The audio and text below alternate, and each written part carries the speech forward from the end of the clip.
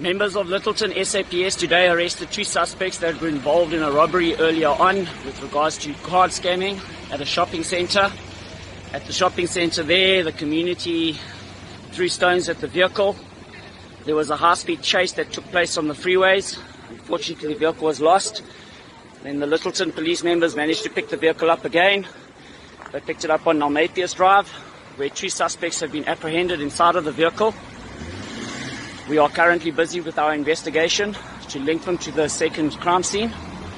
We would like to thank as well also our private partners who assisted us in effecting the arrest. The management of Lyttleton SAPS would like to thank everybody that was involved in this arrest and let the criminals know that the streets of Lyttleton do not belong to you.